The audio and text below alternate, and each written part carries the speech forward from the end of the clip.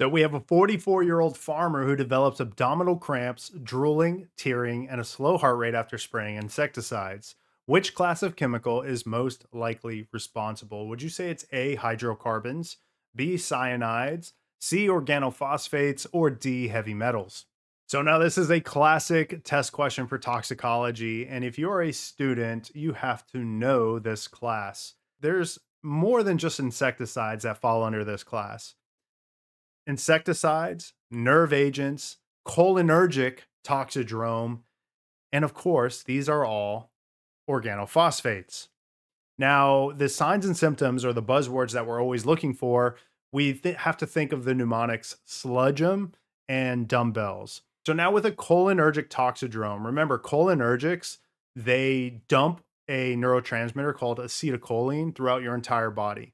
And depending on which receptor site this acetylcholine touches, it's going to cause a reaction. For example, if the acetylcholine reaches the receptor site of your pupils are going to constrict. If it reaches the receptor sites in your lungs, it's going to cause bronchoconstriction. If it reaches the receptor sites in your heart, it's going to cause a parasympathetic response and cause bradycardia. So this acetylcholine is going to cause a massive amount of signs and symptoms.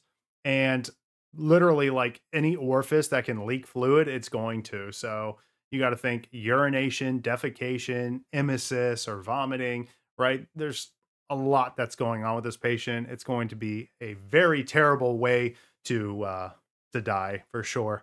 But remember, there are a couple antidotes or treatments that we can use. Now, for anyone who's treating with ALS, yes, you can go ahead and maybe consider high dose atropine, 2 milligram increments, or maybe pralidoxamine, also known as 2-PAM. These two medications can also be given in a kit. It's usually called a Mark 1 kit or a duodote.